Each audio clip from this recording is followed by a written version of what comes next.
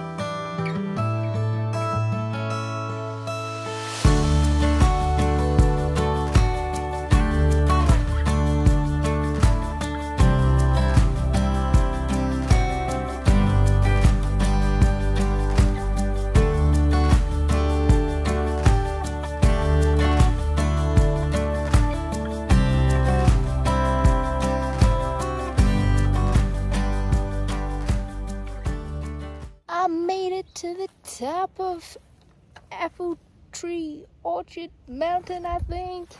There's this giant weird thing up here. It looks like a giant soccer ball, but yeah, wasn't too bad. Had some nice switchbacks in there. Greatly appreciate them. Yeah, now downhill.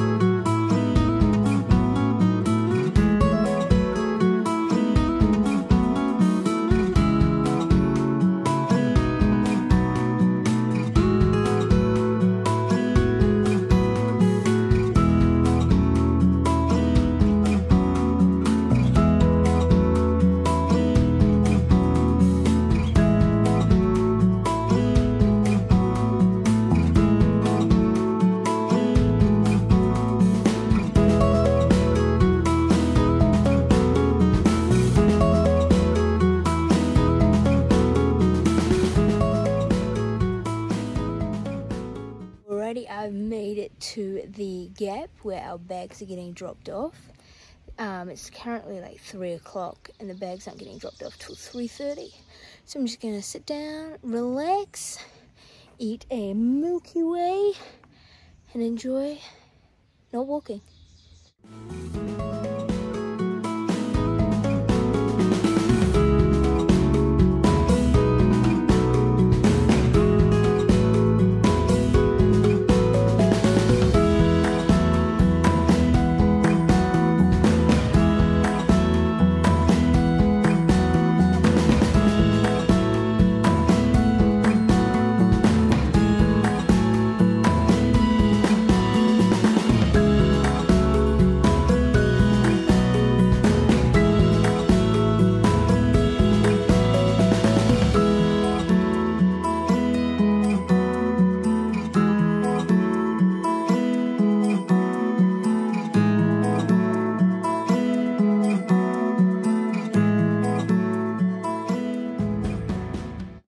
Alrighty, I have made it to camp. I actually ended up pushing on to a shelter at mile 7, 85.1, which turned out to be a 22.6 mile day, so my biggest day yet. I got here at like 7:20 and it was like roasting, and I just set up my camp and kind of just started cooking dinner, and so I could go to bed at a reasonable hour. And it was so hot. It was like, with the humidity, it was like 36 degrees Celsius, which is insane now. Definitely hottest day yet. So that made it a little bit tougher, but slack packing the first 15 miles definitely helped a lot with that, and I don't think I would have been able to push this far without that, because I was able to fly up those hills, which was really, really awesome. So yeah, that was day 72, biggest day yet, 22.6 miles. Incredible. Thanks for watching. See you guys tomorrow.